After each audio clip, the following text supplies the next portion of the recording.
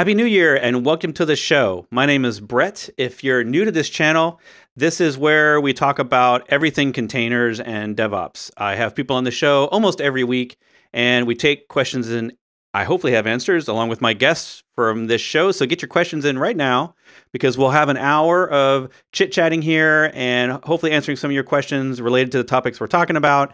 And this is a show we do every week. So make sure you subscribe, you know, that whole YouTube thing, click subscribe, like, click the button. And if there's a little dinner bell down there, that will notify you when I go live, usually on Thursdays at this time. So you can come back and learn more about Kubernetes, Docker, all these topics. And it's exciting today because I have a special guest on the show. We're going to have a dueling Docker Captain day here. So welcome to the show, Gianluca, let's see, let me make sure I get your name right. Arbezzano, so Italian, and Italian is not my forte. So Gianluca and I have been friends for 3-4 years, maybe? Like at DockerCon 2016. Well, welcome to the show. Thank you. Thank you for having me. Yeah. Is this is your first time on the show? I'm trying to remember if we did something during DockerCon a couple years ago. Maybe I couldn't fit you in the screen. Yeah, all my hair, so yeah. I had to cut them, and now I can fit. Yeah, we've had so many great groups of Docker captains on the show. So if you've been watching this show before you've maybe seen last year we had around DockerCon. I had like a dozen different captains, and Gianluca just wasn't able to make it. So we will not make that mistake again. The first piece of news, though, is that, unfortunately, as Docker captains, we will no longer be at DockerCon, the real event in the real world, because we found out recently from DockerCon's Twitter handle that we're not going to have real, in-the-flesh DockerCons anymore. Kind of a bummer. That's why we are doing the live show as a training, you know. Yeah. So, but you can come here. You can come here and hang out with us every week, and Gianluca and I are in a captain's channel with other Docker captains, so I'm always in there asking for people to hang out on the show and see what they're up to and what they're learning in the container community. And we've got tons to talk about today. So let me just give you a quick background on Gianluca. He is currently in Italy and is working for InfluxData, and we'll talk about that in a little bit. But like I said, we met as Docker captains. He works on containers constantly. He's always doing SRE-related stuff. Site Reliability Engineer. Is that your title, I believe? That's it. Yeah. And that involves a lot of things around keeping systems up, monitoring metrics, and this is involving Kubernetes and containers, all the things that are perfect for this show. So we could probably talk for 4 or 5 hours if we wanted to. Yeah, it's going to be late here, but let's see what we can do. Yeah. Yeah, it's already dark there in Europe. So the problem is that I have this show in the afternoon, not in the mornings. So you should have a glass of wine in your hand at this point. So all right, so let's talk about some of the stuff. So we talked about DockerCon real quick. I just want to mention, by the way, that is going to actually happen virtually. So we don't know the dates yet. I don't think the dates are out yet, are they? No, I don't see it. No. Yeah, as I haven't checked the Twitter handle in the last couple of days. But so Docker put out an announcement that they're not going to have physical DockerCons, but they are going to do a virtual DockerCon. So it'll be an online event where I'm assuming that we'll have sessions and people will, you know, like maybe we'll all get to talk. Maybe we'll get to do our DockerCon thing in a virtual way. So I hope that's what's going to happen. But we'll have to see, wait for more announcements on that here coming soon. Otherwise, we're all just going to have to meet up at other container conferences, which is now every conference. The interesting thing about, I think, when Gianluca and I got started was DockerCon was one of the first conferences. It was the first conference that talked specifically about Docker containers, because obviously it was Docker. But eventually, every other conference started covering containers, and then Kubernetes came on the scene. Now Kubernetes has its own conference that's huge. What was it, like 12,000 people this year? Did you go? Were you able to make it? Yeah, I've been there. Yeah, it was huge. I mean, a lot of tracks, a lot of information. I also used to watch like the video on YouTube because you can really go over all the one you are willing to see. So yeah, I have a list, like a list that will keep me busy until the next KubeCon. Yeah, yeah, oh, yeah, definitely. Yeah, my watching list keeps growing every day, so I would never catch up. Yeah. So, what we're talking about is if you search here on YouTube, I don't think it's the CNCF channel. I don't think it's a KubeCon channel, but there's a CNCF channel where all, well, or most of the KubeCon videos are available, and that's hundreds, I think, definitely over 100 videos. Um, and you can do all that learning. So if you need to learn because you can't make it to KubeCon, like this is the next best thing. Obviously, I always talk about that we need to go to conferences to talk to people and actually hang out with and learn from people. But the learning is obviously why a lot of people go. But I like to see my Yeah, friends. it's also a very good way to have some training because you know the conference venue are usually so big that you have to walk like for minutes to go from a room to another. So it's a good way to Yeah. walk. Yeah, and if you've done this long enough, like you keep seeing, like there's a circuit that all of us speakers have, so you constantly see people you know because either they've spoken at a different conference that you've been at, or you maybe even spoke with them. If you do this long enough, I don't know. Did you speak at KubeCon this year? I don't remember. No, I spoke at DockerCon. Yeah, which is enough. Yeah, that's good enough. Yeah, Yeah. we had some fun there. So It's always nice to go to a conference and not have to work at the conference and just be able to learn and see your friends and stuff. So, yeah, cool. What's your next conference? I'm gonna be in Lithuania for DevOps Pro Europe. So it's my first time there. So I never been to Lithuania even. So it's gonna be fun. Yeah, that's cool. Yeah, I'm gonna speak about continuous profiling in Go. So yeah. Yeah, let's talk about that. Continuous profiling. So, what? All right. So, for those that, because there are some people on this channel like myself that aren't hardcore developers, what does profiling really do for us?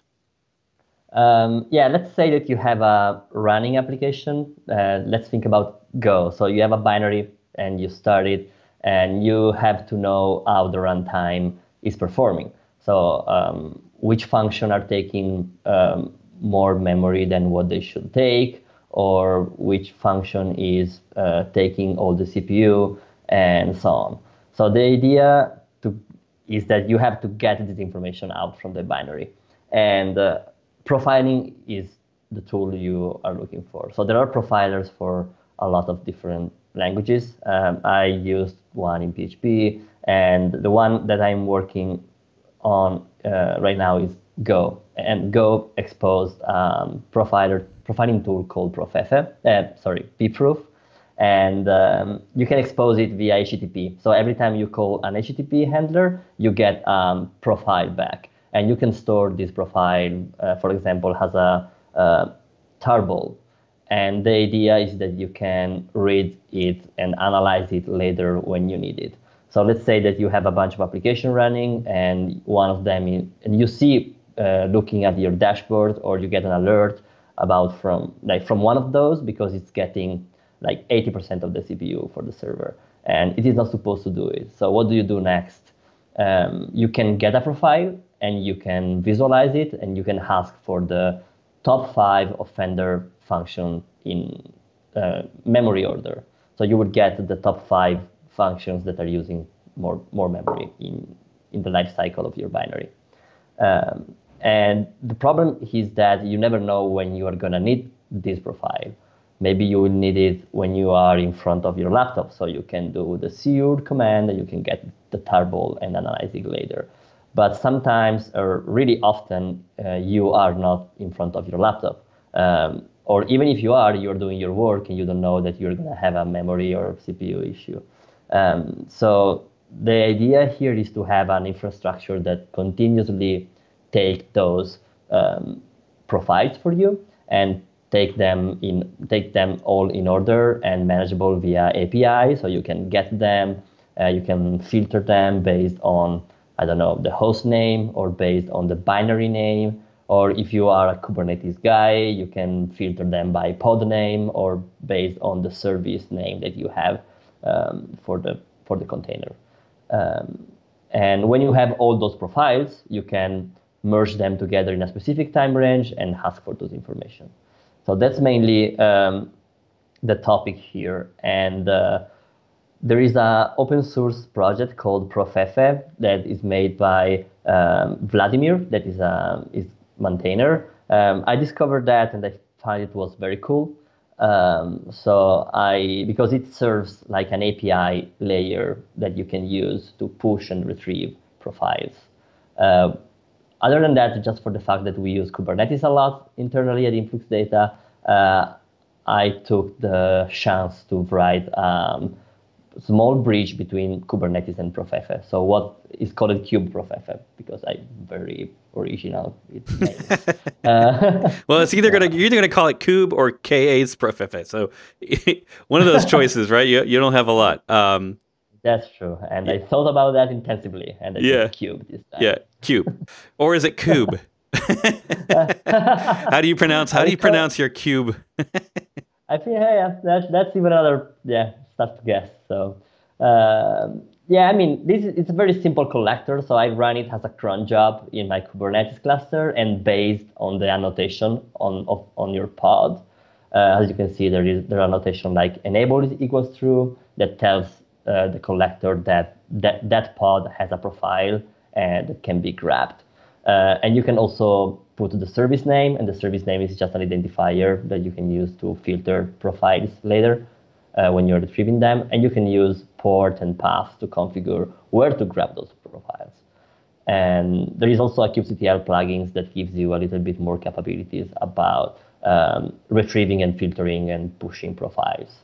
Yeah, that's cool. Yeah, makes it easier. Yeah, definitely. And when you can capture them via locally from your kubectl and store them into Profefe or store them locally, or you can have this cron job that runs and keeps them and download them. For example, at Influx, we get profiles from all the pods every 10 seconds, and we store them into Profefe. And we sample them later, or we delete them when they are too old, like over 3 months. Wow. Yeah, this is really cool. So yet another example of taking something that we traditionally did by hand, right? Like capturing a profile was painful, and now it's essentially a kube control command line. Yeah, I mean, I'm driven by my boringness, so my laziness, let's say. So when something makes me too bored or I'm too lazy to do it, I just tend to try to automate it. So I was very bored by my colleagues asking me or the SRE team to get profiles. So I thought, okay, I'm going to give them a way to do it by themselves. So I would do something, more useful for the company or for myself. I work from home, so sometimes I take a walk or I do gardening. So it's good to have time. Yeah, and I mean, it seems like your theme for a while now has been around testing, extending, basically focusing on making the tooling around your dev experience in containers easier. That's you've been on that trip for a while. Yeah, it's a very good trip, and what I like about it is that it gives me the opportunity to speak with people and not with tools or technology. So the most important stuff we had to fix as a engineer is the workflow that our team or our company needs to have or develop. Fortunately for us, we have a lot of those APIs exposed by tools that we use every day. So even Docker, everybody does Docker has a CLI and it runs command and it pushes images. But behind that tiny Docker CLI, there is a word that you can use and you can, incorporate in your application or incorporate in your framework to do something even better, even cooler than Docker run. That is already very cool. So, and that's what I try to do. I tend to think about the workflow or how my colleagues are happy or should work, and I glue together softwares that helps me to get there.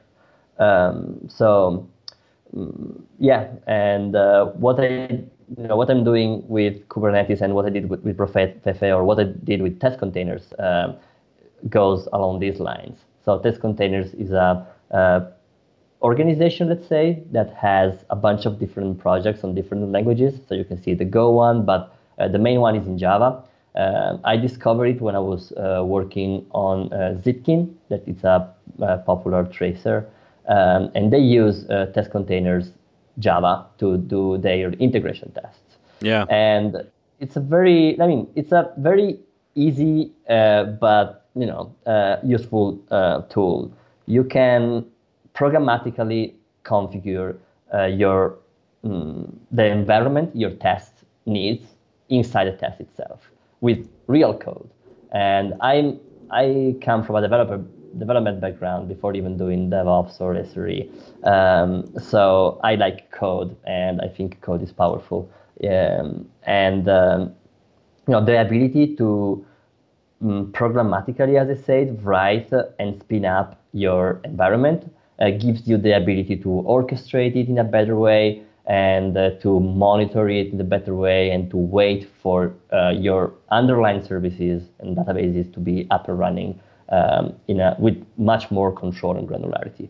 Yeah. So I'm thinking about it in mind, comparing with Docker Compose, because that's usually how I saw people doing integration tests in CI. So they had a YAML, they do Docker Compose that brings up all the dependencies, and in some way they have to wait for all the services to be up and running. And this process can be flaky and can drive to confusion or a long wait strategy that maybe is not needed. But if your container is inside your test, you have much more granularity. So for example, in test containers, we have something called wait strategy. So when you ask for a container, you can declare what to wait for. So you can wait for a log to appear in the stream, or you can wait for a port to be open, or you can wait for a HTTP request to succeed, or to get an error, or whatever, because you are in the code, so you can write whatever you are looking for. And it's reusable, so you can create a function that spins out a bunch of containers. And we use the Docker socket, the Docker TCP API. So for us, what test containers does is be focused on the workflow, be focused on the API that developers are usually happy to use when they write tests. And I think it's a very powerful mindset. So. Yeah. I'm seeing how much activity there is on the Java one. Obviously used a lot. Very cool. Yeah. Have you talked Yeah. about, I feel like you've done a talk on test containers. That was my talk at DockerCon. Okay. Yeah. So they can probably Google. Yeah, they can Google write maintainable integration tests on YouTube, and there is my talk there. There is also a blog post in the Docker website about it. Oh. So I'm trying to write whatever new release or new features. The way I'm so passionate about it is because when I discovered the test containers Java version, I decided to port it in Go, because I work every day in Go. So I'm currently one of the maintainers for the Go version of the library. Right. I'm looking up your writing maintainable integration tests. Yeah, you can even with Go or Java. Obviously, the capabilities for those libraries depends on the language that you're using. So some libraries has a better coverage, other libraries are younger and has less features. But for example, I have experience with Java and Go, and both of them, for example, supports build. So you can build your image inside your test. So let's say that you need to test your code with a specific set of version for your MySQL database, because you have some tricks and some stuff that you have to do with different MySQL databases. what you can do is you can build those MySQL databases images in your tests and reuse them as you need it, with the configure you need it, with the modules you have to use, and so on. These methodologies really gives you all the flexibility that you need. So that's what I'm very happy about. Yeah, I put the links to that stuff in chat. So if you're watching this on YouTube, the link to Docker's blog is on there. It's titled, let's see, Write Maintainable Integration Tests with Docker. And then Gianluca's YouTube video for DockerCon 2019 on the same topic is also put into chat. So, there's a lot. It's amazing. I still think how many companies I run into that are doing very little to no testing on production code. It's one of those things where we don't really talk about it in the industry very much, because we feel like a lot of us that go to conferences and stuff, we're always sort of on the leading edge of things, and in a lot of those circles, it's assumed, right? It's assumed you're testing. It assumes your CI testing it.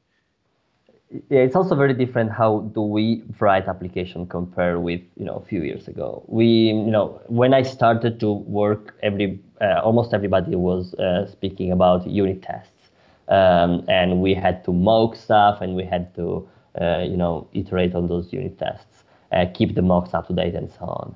And I think it's reasonable. It's great. I love to write unit tests, and I think you should do it. So I'm not advertising against that. You should have both. But those days we write code that has a lot more integration with external services, because we write microservices. So we are always reaching to something that may fail or may change.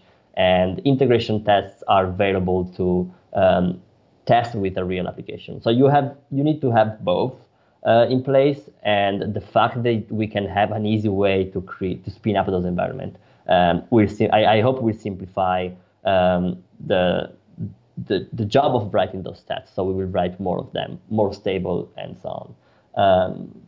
So yeah, that's definitely something that needs to be developed, an habit that needs to be developed, and I think that's why testing frameworks are very, they are very a silver bullet. When you have a good one, you can cover all your application in an easy way and make it very solid. Yeah. There's not a lot of people out there that are passionate about talking about testing. So I think for all developers everywhere, I would like to thank you for all of your efforts to make it easier in containers. Because I think it's one of the big things is people move to containers. The CI part, it's one thing to get up the infrastructure set up and then to learn that, okay, I need to now test in containers. But to get that as streamlined and as automated as it was before you had containers, it typically takes teams a while to figure all those, integrations out. How do these apps talk to each other when they're now in separate containers? And there's a lot going on there. And how do I capture the logs out of my testing and for storing in the other systems later? There's so many different issues there that the projects I work on they hit, all related to testing infrastructure that usually, especially if you have old code that's been around a while, like you could easily have like a decade worth of Jenkins scripts that you have to figure out, how do I make all of these now work in containers? So yeah, I think it's also, like, as you said, Docker and containers really change how we do CI. So I think it's a lot of companies now has or runs builds inside a container. So usually they do it like doing Docker in Docker. So your container where you run the test already has Docker in some way reachable. So as soon the onboarding for a library like test containers will be like just 1 second, because the Docker socket is already there. The API is already reachable. So you just need to start to use it. Yeah. All right. Let's hop on this other thing I want to talk about. The Extending Kubernetes report. So O'Reilly has this free report that you wrote. If anyone wants to get it, I'm going to throw the link into chat. Tell me about what's in this report, rather than me just reading the webpage. Yeah, I mean, as I said, I'm very into the idea that you should do a lot more with the tools you are using. So we use a lot of like dependencies or services like Kubernetes or Sentry for our errors or Datadog or whatever for our monitorings. And all those services serves API. And when you are able to glue them together to solve the workflow you are willing to use to be successful, you will really feel the power of all of those tools. So when we work with Kubernetes, I tend to remember that. So I know that Kubernetes, one of the like important and great features I think Kubernetes has is its ability to be an API gateway. So Kubernetes, other than be a very like solid scheduler, a very good scalability tools, an orchestrator for your containers, it's also an API gateway because it gives you an API that you can use and you use every day with the kubectl. This book is about how to use the hook points that Kubernetes gives you to do something that really is what you need in your company. And it's really hard, from my experience, to take a project from the outside, like the one I did, like let's take Profefe and say, okay, I'm going to use kubeprofefe now. In my opinion, it's very hard to onboard a project and to make it successful in a different context. Because every context, every team, every company has already its own set of services, set of pipelines, set of mindset and tools that it uses. So the fact that you move your mindset from using the tool to developing it in your tools that you use every day makes a difference. So Kubernetes can really be the center for it because it has a very powerful authentication method. So you can have different contexts and you can manage different, Kubernetes cluster, and you have a kubectl, and you can write kubectl plugins that really works similar to how the Docker plugin works. So if you know about the Docker CLI, you can write plugins for it as well. And the way it works for the kubectl is just you need a binary that has a name like kubectl dash something. And as soon as you place this binary inside your path, you can call it via kubectl, like kubectl blah blah blah, with the name of the you gave to the binary. So in this super easy way, you already merging workflow for the end user. So you made all the effort to install Kubernetes, to onboard your teams, your teammate and your company on using these gigantic tools. And when you need small automation scripts, you open bash and you do your bash scripts. This for me is very unportable, very hard to onboard and to share. So other than doing that, what you can do is just to write a kubectl Kubernetes CTL plugin. So you will just ask your colleagues to download it, and you will be sure to have a friendly workflow that doesn't require a context switch, because the kubectl is the entry point, and you know that it's there. So this book contains tricks and hooks for Kubernetes that you can use during your daily work to run small applications or even big applications that leverage Kubernetes API. Those hooks are custom resource definition. So when you do kubectl get pod is a resource, but you can have custom resource definition. So let's say that you're using Route 53 in AWS, and you can use the Amazon CLI and create your resource, or you can go and click on the Amazon CLI on Amazon UI to create a new DNS record, or you can create a custom resource definition called Route 53 DNS record or whatever, and you can do kubectl create Route 53 DNS record, and you are bringing a very far away API into the Kubernetes workflow. And what it means it means that you have the authentication mechanism provided by Kubernetes, because Kubernetes has its authentication method. So you can say, okay, those three people in the team ops can create Route 53 DNS record because I give to them the permission, but the development team can only visualize them. And you can do it without just creating the custom resource definition and leveraging what Kubernetes brings you. So authentication, authorization, audit logs, and so on. So it's, and custom resource definition are just one entry point, one hooks for Kubernetes. kubectl are another one. kubectl plugins are another one, but there are also shared informers. So you can watch for events happening inside Kubernetes, like pod creation or service deletion or replica set scale and so on. And you can do stuff based on those events. So there are a lot of them. Even, that report is like maybe 35, 40 pages, but it can be like way longer. Right. It could be a book. It can be a book. It could be a course, for sure. Yeah. In fact, it was a conversation I was just having in a local community Slack that we have. People were talking about containers and the operator SDK that I think CoreOS puts out, and then people were talking about basically all the different SDKs and helper tools to get you started on customizing every part of Kubernetes, right? And whether it's the command line or it's extending the API itself, or and it's cool that the biggest challenge now is which ones are you going to use and which ones are you going to not use. And I feel like at this point we're going to get into a situation where there is so much going on that I'm afraid that it's going to cause Kubernetes and like your setup to be a little bit rigid and maybe not necessarily fragile, but if you've got so many plugins and so many API tools and all these different operators that you've added in your cluster, now you have to test everything with every new version, right? It's it's gonna become WordPress.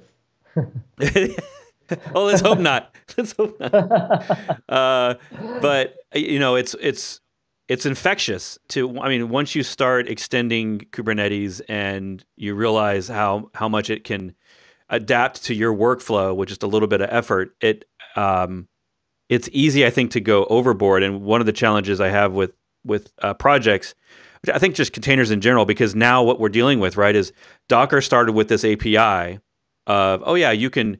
It would be like if systemd or any standard system process manager defaulted to having a REST-based API, right? And now suddenly this is now the default. And now we all assume if you're going to create a systems or a cluster or cloud management tool, it's going to have some sort of API to it, and we're all going to be able to use that, presuming it's REST. The challenge now is like, okay, every one of your tools depends on versions of every one of your tools. And you ended up in this weird scenario where you can't change anything because it's all dependent on certain versions. I ran into this today, this morning actually, because Docker Desktop is on Kubernetes 115. Minikube defaults to doing 117. And the command line is only supposed to go, I think it's one version above or below, right? And so kube control is complaining on my machine, and now I have to worry about versioning my kube control command line for which cluster I'm working on. There's tools to help me with that. And we all start going down this road, I think, of wanting all the buttons. We want all the features and the toggles and the things. And then pretty soon we find out that nothing can move forward. And I'm worried about that. I don't lose sleep at night about it, but it's a concern of mine. That's why I think we should really be focused on the workflow over than everything else. Like the tools and the operators and Kubernetes and Docker are utilities to get to your workflow in the fastest and most friendly and usable way you can think about. But they can come and go. They can become too complex or not enough complex. But your workflow will always be easy to understand or possible to figure out. And if you have, no, I think that APIs really gives you this flexibility. Is the layer of flexibility. You can glue them and use them and change them even without really changing the end workflow. Obviously, Right. if you keep yourself and you lock yourself into the Docker CLI or in the kubectl CLI without thinking about why you're using it, you will never be able to change it, or it will be a very big effort because you have to change your mindset, and mindset are way too hard to change that tools. So if you can get over the tool Yeah. and think about what we are using the tool for, maybe it will be also easy to fix some of those concerns. Yeah. Well, and I think saying no. I mean, obviously these tools are all great, but at some point, with other tools, not your tools, but with other tools, at some point we have to say, okay, just because I can doesn't mean I necessarily should, because now if I'm adding some sort of integration, this is potentially going to be a problem later for everything we put into production or put on our machine as part of our workflow is now something we have to maintain, right? And I think we easily forget that. And I now have to care about versions. I just dealt with this the other day because I was working on a project. I have a Ghost blog, and I'm back and forth between using Ghost in containers, and then Ghost itself has this command line utility that's not in a container that you can use locally to easily manage your blog setup. And but that particular localized non-Docker version cares about your node version on your machine. And I haven't had to care about node versions on my machine in years. Like, we've been lucky that for years now, even the unstable releases of Node have been good enough at providing their feature set that on your local dev machine, for just local utility use, you never had to worry about it. If you care about a specific version, you run it in Docker. So I started trying these local command line tools out, and I immediately started hitting all these dependency problems with my local setup, and I thought, this is why I love Docker. Like, I never had to worry about this in Docker. I should just stop and go back to Docker. So Yeah, that's true. That's true. yeah, our machines, just like our servers, can get fragile the more we add on them. So I don't think Docker necessarily had that problem because we didn't try to add so much complexity on top of Docker in terms of its API as we're now doing with Kubernetes. And the Kubernetes API, while it's stable and there are versions, so that's good, and they're changing slower over time, and that's good. We've got stability checks that are a little bit better than 3 or 4 years ago when it was a little wild, wild west. But yeah, I'm waiting for us to have this show where we in a year where we talk about how do you upgrade your Kubernetes cluster when you have 25 operators and 10 plugins on the command line that you need, and yeah, it gets a little crazy. Yeah, it's gonna be a mess. That's why we need to be pragmatic. So we need to really think deeply about what we are installing, why we are installing it, and always like thinking about not an escape route, because we will always, we can escape from everything. So at some point we will have to pick something. But having in mind that it's a tool and it can change, and we need to be flexible on it and accept that. But yeah, I think even the Kubernetes ecosystem is gigantic, and when you look at it, without having your target or without having your star to follow, it can become really, really complicated. But as soon as you have a real a real use case or something, a real environment where you start to have constraints, because you start to know that you have to use AWS. So you start to cut everything that is not AWS related, and you start to see that you are gonna scale. You are not gonna scale over 5 clusters with 1,000 nodes. So you are gonna move, even deeper, or you're gonna move out what doesn't bring you there. So at some point, you need to be good at cutting, as you say, to say no and to say yes only to what brings you to the end goal. Otherwise, thinking about the deep ecosystem all the time won't bring you to the end goal. Yeah. Well, on that topic, in all of your working with extending Kubernetes and the testing tools, is there something that is there something built into these SDKs where before you upgrade a cluster, because I've not run into this, where I've had to test a bunch of different like plugins and operators and CRDs and stuff like that. Is there something is out there that allows us to, other than just installing it on a new version of a cluster and seeing if it works? Is there a testing framework for that in the SDKs? Yeah, there is, and that's a very good question because there is a project that is called Kind, Mm-hmm. and it stays for Kubernetes inside Docker. So that's what it is, and it is developed by the Kubernetes SIG testing, and this is what they use to run tests on a Kubernetes cluster. So as you can see, it is a CLI, but even better, it is a library that you can embed in your code. Obviously, the library is in Go. Okay. So if you are working with another application, another language, it will be a little bit more complicated. But I tried, and I think I will get back to it at some point. I tried to embed it in test container, so you can use the same flavor to start one Kubernetes cluster.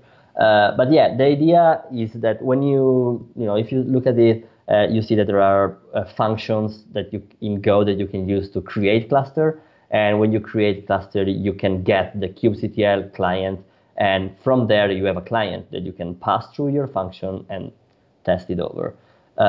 So you can when you create a cluster, a kind cluster, as you can see, you can specify the node version.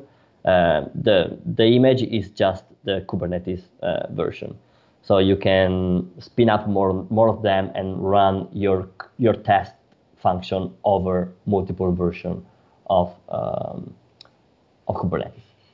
It's a very good way. It's a solid way because it is used by Kubernetes itself. So it's not a toy project that somebody did. But the purpose for it was to make the pipeline for Kubernetes more flexible. And I think I have some spare code, but I don't remember what it is. So I will maybe follow up with you so you can share it later. But I tried to make a test that spin up some containers with kind, and send a bunch of requests to see to check this and do assertion on the output. So I think that's a very good way to do testing in Kubernetes if you're using Go. If you are not using it, I don't know. But I can't. Yeah. I can't exclude it. Something. Well, yeah, I was gonna say. I mean, I guess at least you could. I mean, if you're testing something like Docker Compose, or if you're testing already in Kubernetes, then this stuff runs as containers, so you wouldn't be able to do it in the same library, but you could at least do it cross container. That's something. Yeah. Oh, definitely. Yeah. You can always run the kind command has a exec in every language, so you can do OS exec, whatever in your test, it would work.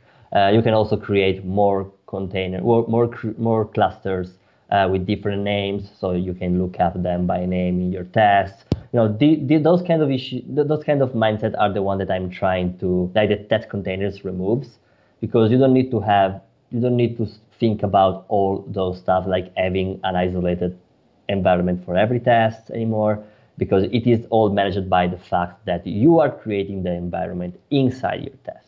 Right. So every test has its own one, and you can also do parallelization. That is a very good way to decrease the how long the CI takes to run. That is usually a very big concern when you do integration tests, because it can get slow quickly. Right. Yeah. Yeah, that's another challenge. Parallelization is also a tough challenge, but probably a topic for another day. All right. So we have talked a lot about all the cool projects that Gianluca is working on, and now I think it's time to look at some questions. I've been scanning the question list. I'm just going to throw some out here. I'm going to skip around. I'm not going to really go in order. So there was a conversation here these aren't all related to our topics, but I'll talk about it anyway. Biker's asking, I want Docker Desktop for my whole team, but this gives me pause about recommending. I run swarm mode every few months. Docker will crash and requires reset the factory default on the Mac. When I try this, it goes into an infinite loop of Docker needs privileged access. I can't get past this point. I even uninstalled Docker Desktop completely and reinstalled the fresh download. Okay, so one, why can't... it's a long question. Why can't I completely remove Docker on Mac? I do not know. I recommend reaching out to me or one of us in the Docker community Slack, and we can help you with a bug report and getting at least some sort of response from maybe the team. If this is happening across multiple Macs, like if it's something on your Mac, I've never had this problem. So I don't know if Gianluca, I think you're on a Mac, right? Or are you on Linux? No, I'm a Linux guy. Yeah. So you don't have these problems, but I have other problems. So I don't have sound. I don't have webcam. I don't have a lot of stuff. Oh yeah, you got drivers. You got drivers.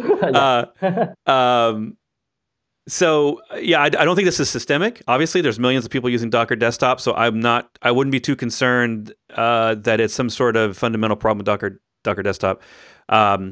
So yeah, so we can help with that. I think just reach out to me either in the Docker community Slack or in the Docker Mastery Slack or somewhere else, and I can give you some advice on what to do about that. Number two, what causes this? I've not seen this problem, so I don't know. How do I prevent? I've asked Docker support several times, but now with Mirantis, it is useless as they don't support Docker. So you can try. So Docker Desktop. This is a couple things I should point out. Docker Desktop, which is kind of related because it does do Kubernetes, and it's what I use all day for Kubernetes. But let's see, it's github.com/docker/for-mac. All right, so I don't know if this is the support you're talking about, but the for-mac repo is where you can put in issues. Obviously, there's lots of issues there, but if you ping me in there at Bret Fisher and you give really good details on recreating this issue, we can try to recreate it, see what happens. Yeah, so no problem. We can help. All right, next question. I think that was kind of related to the Docker Mirantis split, so people actually started talking about that. I wanted to address that because we did talk about this in November. You can go back in this channel to a November show all about the Docker split and find all the details about what's basically the rule is that all the open source stayed with Docker and all of the private closed sourced, paid products went with Mirantis. So Docker Desktop stayed with Docker, Docker Engine, Docker Compose, Docker Swarm, all of those things stayed with Docker. And Mirantis is still selling the enterprise suite, which includes Docker Engine, the UCP and DTR and all that, and Swarm and Kubernetes that's built in. The official statement from Mirantis is that they'll provide at least 2 years of support for Swarm, but the Swarm team is one person, and we don't really know yet if Mirantis is providing them more people or more time to work on Swarm. So at this point, if you're on Swarm, there's no reason to leave Swarm. And if you like Swarm, keep using it. Like 2 years is a long time. I'm not, what's changed for me is I'm not going to clients and then telling them they should implement Swarm as a new project. If they've already got it, I'm not telling them to leave. It works great. We've got years of paid support, and then, hey, maybe the community will pick it up after that and just keep it, relatively bug-free. So we don't know yet. I'm in a holding pattern, I think, like the rest of us. I don't know if Gianluca, if you have a different thought on that. Oh, I just do the same. So what runs, runs. Yeah. I mean, it's nice to even have a company that says they're going to provide paid support for an open source project because most don't. So I already look at it as like, this is better than most open source projects, which are always in some sort of, is the maintainer going to give up after I implement this tool? Like that happens a lot with the tools, at least I feel like I use. So yeah, Swarm is open source. It's called SwarmKit. It's part of the Docker engine, which is also open source. It's basically added in as a library into the Docker engine. So when you type in Docker Swarm init, that's technically using a library underneath called SwarmKit. That's all open source. So you can just look up SwarmKit on GitHub and you can add issues. You can see the PRs that are happening. A little bit of work still happening in that repo. So let's hope that it stays around, because there are tons of us, including a lot of Docker captains, that like it for its ease of use and for simple, small things. We talk a lot about Kubernetes, and of course, since I've just launched 2 different Kubernetes courses in the last 6 months, I talk a lot about Kubernetes now, but that doesn't mean that these tools are like a panacea. Like, every tool has its uses. So a common question here is on which one to use, and I would say go buy one of my courses, because I go at length talking about that in Docker Mastery. It's also very important to remember that the experience that we developed, the community developed with Swarm, made Kubernetes a better tool, because all the join mechanism that Kubernetes now has, that is the one that made it easier to use, comes from the Swarm experience, and all the interfaces like the CNI, like the network interface or the container storage interface or the container runtime interface, all comes from this from the open. So from the fact that there are a lot of different tools, a lot of different developers, a lot of different mindset, a lot of different needs, and so I think it's valuable. It's also very, very valuable to keep it around for that and to leverage these tools and these. Yeah, I mean, the Docker engine isn't going anywhere, and Swarm is a part of it. So unless Docker, pulled it out at some future date, which I'm sure that could happen, but it's at this point it feels unlikely, just because it's there and it works. I wouldn't expect a lot of new features unless it's one of those things where a majority of Docker's enterprise customers were paying to use Swarm and were using Swarm as their orchestrator. They might also be using Kubernetes, but a majority of them were definitely using Swarm, even during the split. So if those customers keep paying Mirantis, and Mirantis sees that that's a business opportunity, they might consider continuing to use it. So I would say, if you're paying for it, definitely reach out to Mirantis and say, hey, we're using Swarm, don't kill it. keep adding features. I know the team was talking about using jobs or building jobs for it, cron job support, and then also hopefully some better storage support for the CSI kind of stuff that Kubernetes uses. So let's hope. Let's hope for that. Next question. It's a pretty good one, off the wall. What are your views on securing Dockerized Node.js apps using Let's Encrypt SSL? Well, Let's Encrypt is great as an SSL opportunity. If you can use Let's Encrypt, not everyone can because of certain requirements, whether that's because it's an internal server and you can't get it remotely accessible from a firewall, But if it's an app on the internet, sure. I wouldn't put Let's Encrypt into Node.js, though. I would use something like Traffic as a front-end proxy to automatically do it for me. You can look up Traffic. Traffic has Let's Encrypt support built in, and it will just go get your certs and provide proxying for the Node.js app. And that's what I would do. I've never taken a Node.js app and put in Let's Encrypt support into the app itself. I don't know about you. What do you think? No, definitely. Yeah. All these, how sidecar movement, when you have your service mesh in front of your application, to the couple common patterns, and make your application slim and focus it on your business, are great. So definitely use a proxy and make it smart enough and to own the TLS certification. Yeah. What do you guys normally recommend as a tool to use to spin up Docker machines when you need more nodes in an infrastructure as code sort of deal? Ansible and the like seems a bit overkill. What do you think?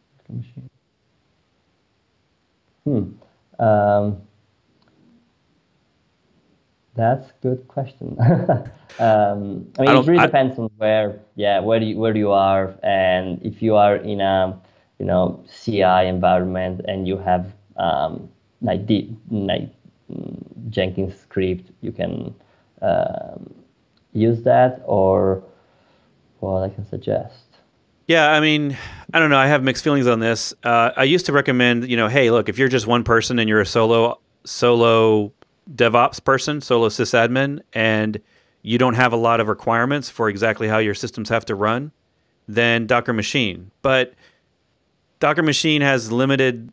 It's not getting new features. It's not that it's not supported anymore. They still add fixes. It's the community's gotten a little confused about that because there was an erroneous post a year or two ago that was misstating that Docker Machine was end of life, but it isn't. It's no longer shipped now. I think it's no longer shipped with Docker Desktop. So I generally would only use it for learning and playing around. But if you're going to do infrastructure as code in production, like that's what you're talking about here, I would absolutely use a tool like Ansible. Maybe not Ansible though, maybe just CloudFormation, or if you're stuck on I wouldn't say stuck, if you're lucky enough to use just one cloud, which, everybody seems to want to use multi-cloud nowadays, but using one is hard enough. Just use their tools if you don't want. Like you're on AWS, use CloudFormation. Just write a YAML file, and I tend to use auto-scaling groups in AWS. So I would make the machine that I like, and I'd create an AMI from it, and then I would auto-scale that if I needed it using Amazon's built-in tools, which you can all do in CloudFormation, and if you don't want to have to learn another tool like Terraform or Ansible or something like that. But I don't know that there's a tool as easy as Docker Machine that does production quality servers, because Docker Machine, you can't choose. I think it's limited to the OSs that you can use, and you can't exactly do things like install other things on your machine, right? It only does Docker. It only installs Docker. So if you need anything else on there from a security perspective, you can't. It's hard to do that. You can't. Yeah, I also suggest you to have a look at cloud-init or initializer or whatever. At Influx we have a SaaS called Influx Cloud when we serve InfluxDB, when we sell InfluxDB as a service, and it's all based on cloud-init. So even if we spin up like continuously AC2, like really a lot of them, we don't use provisioning tools. Everything is just in the cloud-init, and it's an immutable mindset. So when something needs to change, we replace it, and the cloud-init scripts do whatever needs to be done. So it installs Dockers. It even installs and joins Kubernetes clusters, Kubernetes nodes with the master. So as Bret suggested, with the cloud-init at the end, is probably one of the best workflow in terms of simplicity and efficiency. So use whatever whatever tools your provider gives you, or worst case, or even best case, whatever, you can use Terraform because it works across providers, and you can always write the one that fits your needs if you don't have one available. And create your autoscalers or whatever they are called in your environment, and use a tiny cloud-init script to make the final steps to what you are looking for. Even if it is installing Docker, or installing Docker and installing Kubernetes and joining Kubernetes, or even just downloading our old fancy MySQL daemon and starting it. You don't really need Ansible for those if your application is easy enough. Yeah. And one of the things I should say is that unless this is just a personal project, the last thing I'll say here is infrastructure as code. You want to use a tool that everyone else is using, because one of the things around DevOps is that cross-training, getting other people in your team to be able to easily understand your workflow and the tools you're using from the repos because if your infrastructure is code, presumably it's in Git and is in something like GitHub or Bitbucket or something. So you don't necessarily want to go after some obscure tool out there that might work but only a few people are using, because that's going to make it much harder for you to collaborate in your team, for you to have a replacement. It may take over your job so that you can do something cooler or funner, whatever. I'm always concerned about that with the projects I'm on, is when I leave or when they no longer want to pay me, who's going to take this over, and how can we have a continuity of service? So tools like Ansible, CloudFormation, Terraform, those tools are very popular. I'd say that probably at this point, tools like Chef and Puppet, while they had their day, I don't personally see them a lot in container-focused projects. Not that they're not great tools for infrastructure, but I would say those are more complicated to deal with and a little bit harder. And of course, I might be dating myself because it's been years since I've really used them. A little bit harder to do pure infrastructure as code with them without setting up infrastructure to manage the infrastructure. So I really think that at the end of the day, like the simplest thing you can do is whatever cloud you're on, use their built-in tools if you want. Like everybody has them, all of the clouds have them, and if you just don't want to have to learn another one, that would be what I'd do. There's a good question on does Kube. Well, we talked about Compose a little bit earlier. Does Kubes use a Compose file like the one in Swarm? It can, with a Docker project called Compose on Kubernetes. Have you used this before? I saw it, but I never used it. Yeah. No. Well, we can all use it. So if you have Docker Desktop installed, which someone asked if you have Docker Desktop for Linux, so that doesn't exist. Mostly Docker's response to that is that there is very few people on Linux requesting Docker Desktop in terms of scaling to the millions of people on Windows and Mac. So Windows is by far the most popular developer platform. Like when I look at my course statistics, way more than 50% of the people taking my courses are on Windows, and that's over 100,000 people. So I feel like it's, I got a good survey there of the people taking the courses, and the majority of them are on Windows. So if you presume that that's the same thing for Docker Desktop, then the percentage of Docker Desktop people that would be on Linux would be less than 10% of the total. So that's not a lot of users to create a whole new product for. But hey, there's a lot of it's open source, so you could work on something. All right, so the Kube on Compose thing. So this is a repo called Compose on Kubernetes, and it's built into your Docker Desktop. That's why I was mentioning Docker Desktop. It's already on, so you can technically use Docker stack deploy -- I think it's orchestrator equals Kubernetes or something like that, and you can deploy a Compose file to a Kubernetes cluster on your local machine if you have Kubernetes enabled.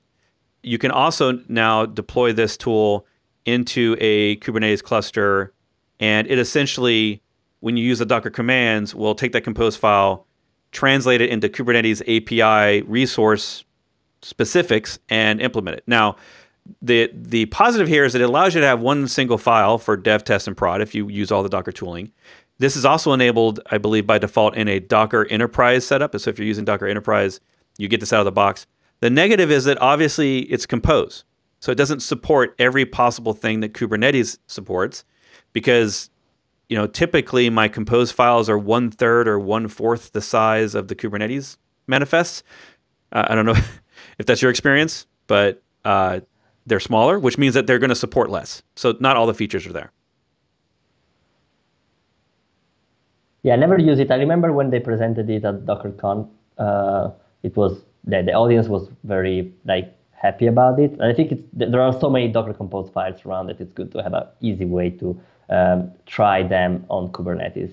But I'm not sure if in long running, you can always write Docker Compose, apply it in this way, and export it back when you are confident enough about your Kubernetes skills. Yeah, that's maybe another way to go. Next question. Service meshes are a hot topic. Do you see them being built into orchestrators? No, unless you're talking about distributions. So this gets into the conversation, I think, around what is Kubernetes vanilla upstream, and that project. There's tons of service meshes.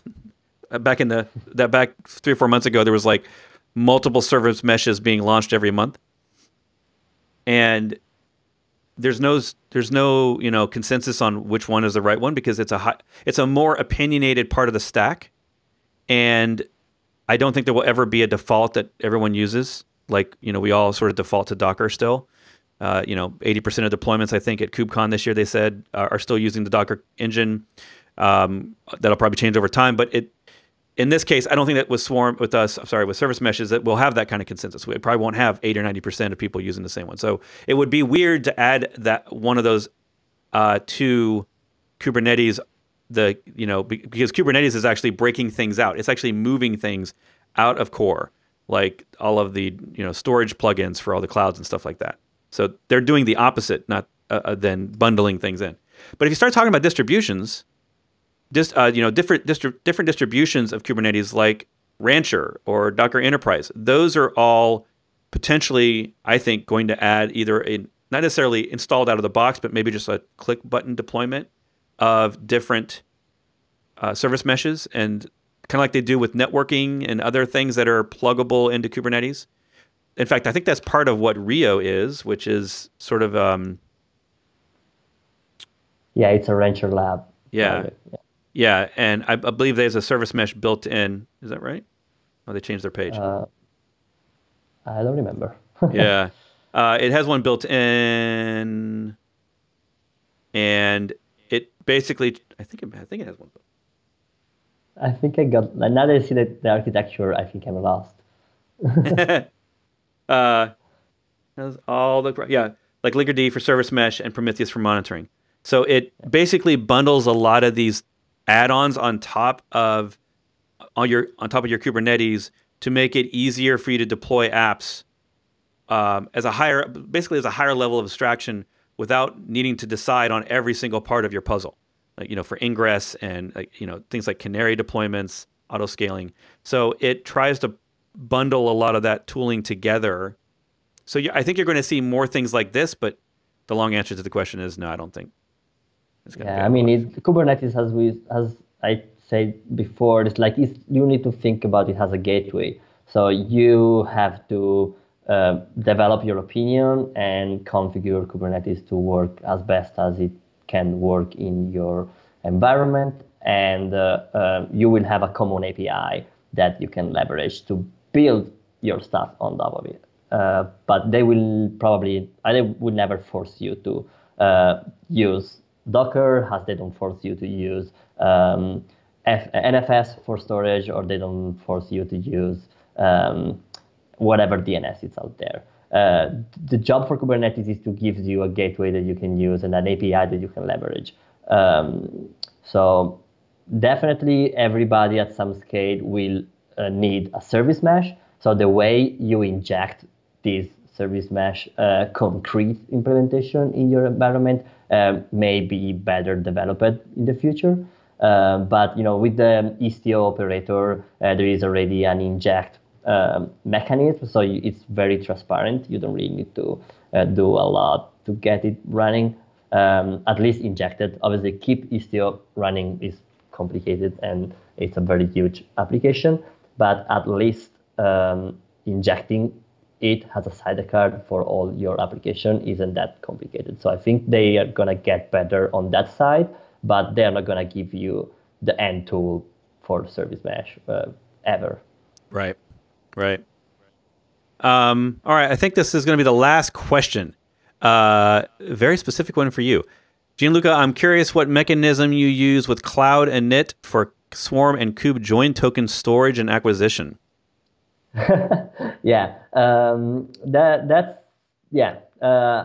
First, I think you can use whatever mechanism you use with Ansible or whatever other tools. The one we use is very raw. So we cycle join token with a very reasonably short TTL. So the join token is a string that you have to pass from a Kubernetes node to the Kubernetes master when the node requires to join the cluster. After the join happened, the token doesn't exist anymore.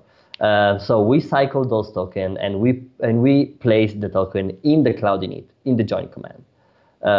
And every time we spin up an autoscaler, it uses the join token that is temporarily available.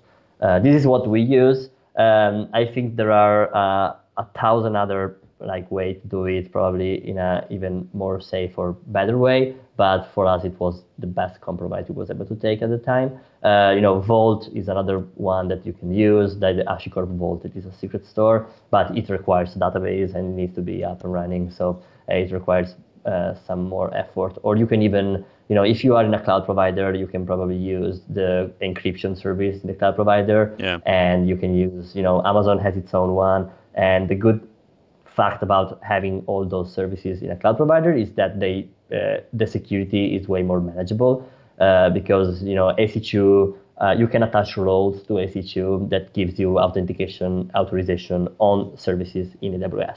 So you can say, let's say that you place an encrypted token in their vault.